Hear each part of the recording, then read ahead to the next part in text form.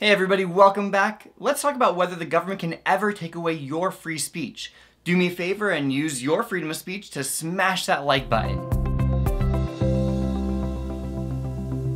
So can the government take away a person's free speech? This seems like a question with an obvious answer, right? I have this weird memory of a little thing called the First Amendment, which specifically says, Congress shall make no law abridging the freedom of speech. Maybe it's just me, but I don't see any exceptions there. But let's get into the facts of this case to see what it's all about. Charles Schenck was the General Secretary of the Socialist Party and oversaw the distribution of about 15,000 leaflets urging men to not participate in the military draft during World War I. Among other things, the leaflets claimed that the military draft was a violation of the 13th Amendment's prohibition against involuntary servitude. Schenck was arrested and convicted for violating the Espionage Act of 1917, which made it a crime to cause insubordination in the military or obstruct recruitment. The issue before the court was a seemingly simple question.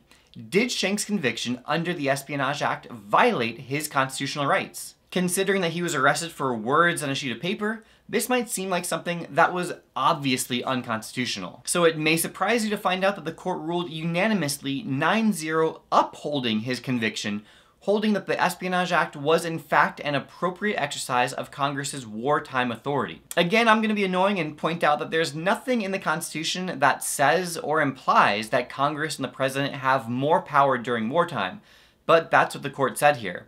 Not for the first or last time. And this is one of the important parts, because Congress is definitely abridging people's free speech, which the First Amendment clearly says it cannot do. Well, the majority opinion essentially acknowledged this, saying that what was written in the pamphlet would normally have been protected speech. But they say that speech being protected depends on the circumstances. They further declare that speech that would normally be protected during peacetime could hinder the war effort to such a degree that the speech isn't protected while the nation is at war. So basically the court is making an exception because of the war. It's allowing Congress to restrict speech that it normally would not be allowed to restrict. This leads us to the lasting impact of the case, which is that there may be time, place, and manner restrictions to speech, as the First Amendment does not protect urging unlawful conduct. The AP exam loves that phrase, time, place, and manner restrictions. It's on the test pretty much every year.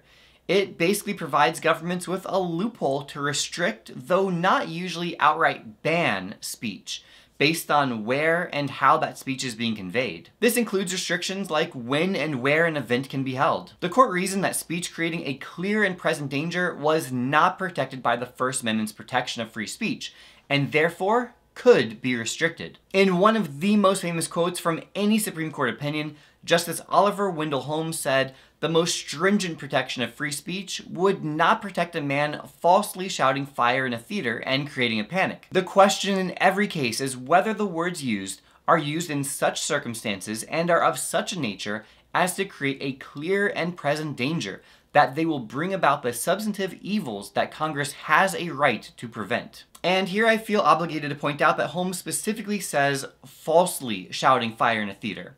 I have to imagine that Schenck and the other anti-war protesters would argue that there really was a fire they were trying to warn people of. It actually didn't take very long for the court to abandon this standard of speech being unprotected if it presents a clear and present danger. So the court's reasoning in Schenck is not current case law. The court most recently altered it in Brandenburg versus Ohio to speech promoting imminent lawless action. But Schenck still matters today, over 100 years later. This case established the precedent, which is still used today, that allow for time, place, and manner restrictions on speech. This case is in sharp contrast to Tinker, which 50 years later protected and expanded speech rights. Alright, that's it for this one. Until next time, this has been a La Money production. Thanks again for watching. If this video helped you out, then help me out by hitting that like button and subscribing if you haven't already. Check out the Ultimate Review Packet. I made it so you know it's awesome. It'll make your life so much easier as you take AP Gov and prepare for that AP exam, and I will see you in the next video.